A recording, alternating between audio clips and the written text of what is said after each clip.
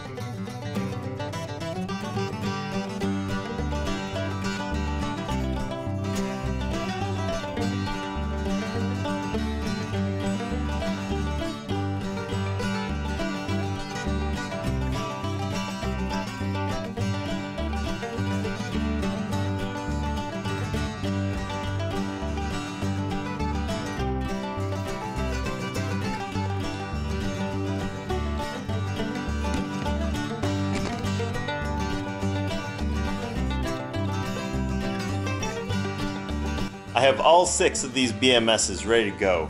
They have strips of copper soldered on. The holes are all lined up. They're ready for the bolts. Now, as much as I would love to bolt these right onto the batteries right now, I'm going to wait until I move the batteries over to the tray, which is over that direction. Now, the batteries behind me, they're almost ready to go. I've got every wire soldered on, all the BMS wires soldered on and taped off, and they are ready to go. And I've even got these middle ones ready to go. So all 6. However, before I go and I move these over to the tray, there is something else I'd like to do. Throughout the build process of these batteries, I've been trying to leave this portion right here open and unobstructed. There's been several times when I've thought about maybe bolting to the side of these or doing something different. But I really wanted to leave them open just like they were originally. Now, the reason I wanted to leave them open was for attaching these heat sinks. Now, this is a heat transfer plate made out of aluminum, and I'm trying to keep it away from the battery a little bit. But as you can see, it would have 2 nipples on there, and the hoses would attach, and the coolant could flow up and around and then back down. These used to sit right on top here.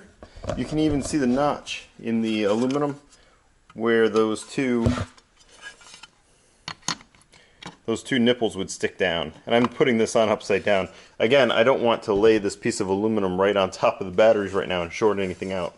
When using these batteries in a home backup system, DIY powerwall, they are subjected to a lot less amperage than they used to be. So the heat sinks are really just a backup way of ensuring that we don't have hot spots in the system. But I'm not planning on running coolant through here. So I'm going to go and cut all these nipples off because they actually will interfere with where I'm going to be mounting the BMSs, which are going to be right on these back plates. You can see it's almost as tall as the battery itself, and those nipples that would poke down right here, they'd interfere with the wiring.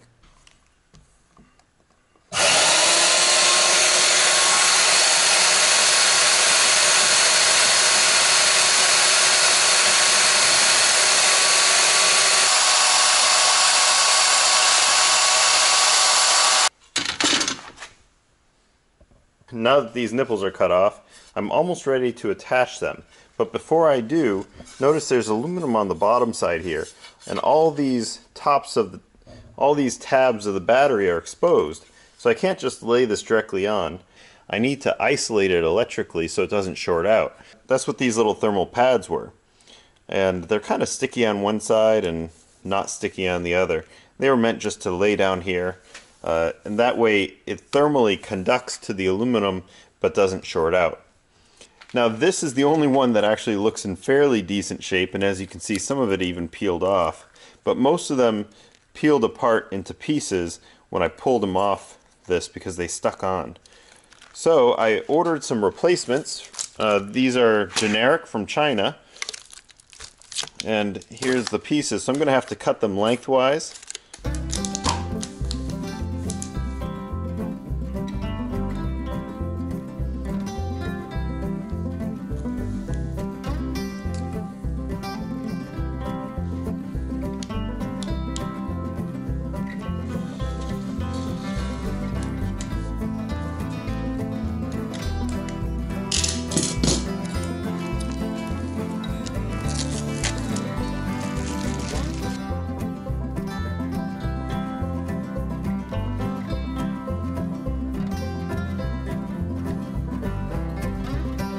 That fit really well.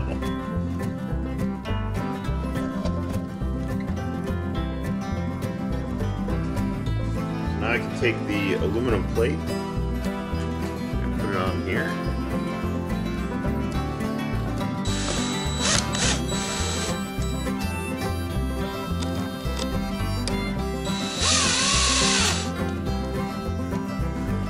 So I'm going to keep cutting up these mats and putting them in place, and I think that will work.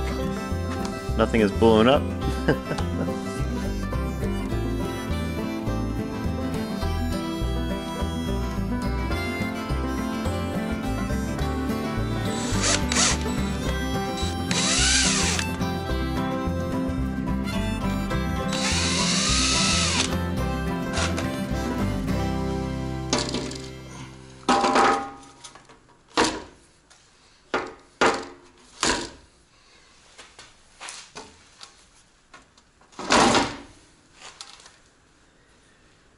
I'm checking the holes are lining up, and they are, which means we have our distance good. See, I can tighten up these bolts a little bit more or a little bit less, but it looks like we're doing just fine. These also have a little bit of play in them, back and forth, so I can finish tightening these up. Once I tighten up these plates, then the whole module can't be moved anymore. We've got the aluminum plates on top with the new heat transfer pad in between. Everything's looking great. Over here we've got our BMSs, and I've added extra solder on the BMSs so that there's a good connection. One of these holes will be bolted, and the other one I just wanted see, there's going to be a bolt in here, and the other side there's no bolt. So I brought the solder up over. I thought that would help a little bit. Yeah, they're all going to be like this. This is some heat shrink tubing. Same stuff that I used right here. I just put it around the nut. I'd like to thank our sponsors for this video, Squarespace. Squarespace is an all-in-one platform online that helps you buy domain names, build a website. You can host the website right there on Squarespace.